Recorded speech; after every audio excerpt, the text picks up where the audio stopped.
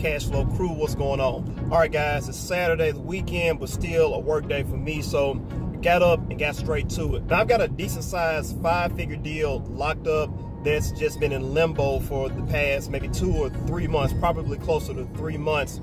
And it's a deal that's already in escrow, title work was pulled, we know what we have to do with it, but the seller on this one just went completely cold. So I have no idea what happened to the seller.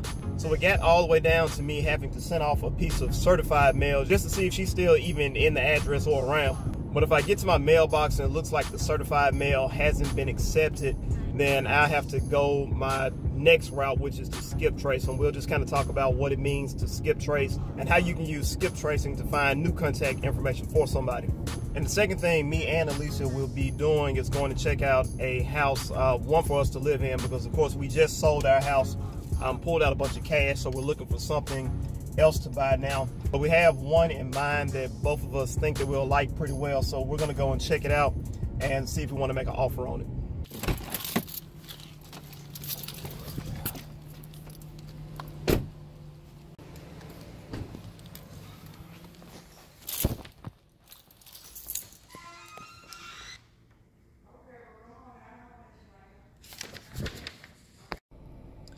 All right, so just check the P.O. box and nothing in there except for a P.O. box renewal fee notice. So not exactly what I was looking for. All right, guys, so the next step for me is to do a skip trace. But skip tracing is literally just finding the information, the contact information for somebody. So for instance, if you have a vacant property and you don't know the contact information for the owner, you would do a skip trace and you would be able to find such information as the current mailing address if it's different from what might be on one of your state's assessor's website or whatever, current phone numbers, email addresses if it's available. And skip tracing right now is my main source of marketing for properties that are in distress, vacant properties. You skip trace and I have my assistants to go ahead and call those potential sellers so we can get the deals.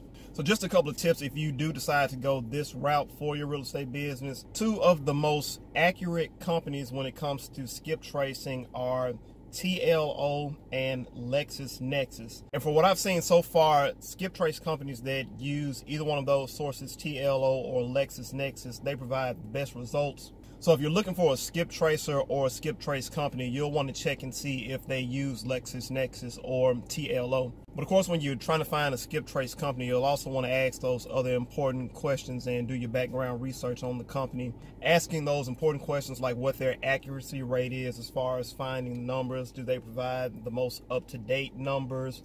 Do they provide the most up-to-date mailing addresses? How often is their data updated? Anything else that you'll want to know just to make sure that you have the most up-to-date information and that you can be able to reach a potential seller. Now I have used a couple of sites myself when I was doing skip tracing myself. One of the ones that I used was called Intellius.com. But what you can also do, and this is what I do now just because it frees up my time, but I don't skip trace myself now. I actually employ somebody on contract who does bulk skip tracing for me. But anyway, guys, that's skip tracing in a nutshell, but make sure you do your research on the companies, whatever skip tracing company that you're looking at, because not all skip trace companies are created equal. Some are a lot better than others. But from what I've seen so far, skip tracing and going direct to owners is one of the best sources that I've been able to use.